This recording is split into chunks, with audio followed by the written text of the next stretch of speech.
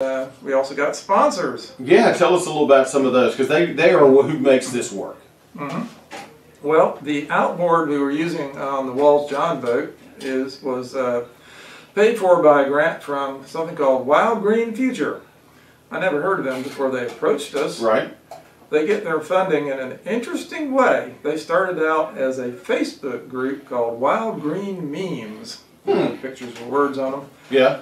Which started as a college project by some people at University of Florida. And they've got 750,000 members. Wow. So it's one of their board members decided, what if we raised some money and did something about this stuff we're talking about? So if you ask 750,000 people for $10 and you get a small percentage to give it, suddenly you got $10,000. Exactly. Well, that's great. Yeah.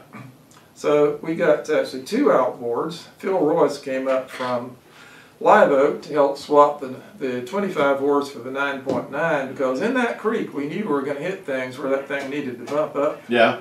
And the 25 horse is electric tilt, so it won't do that.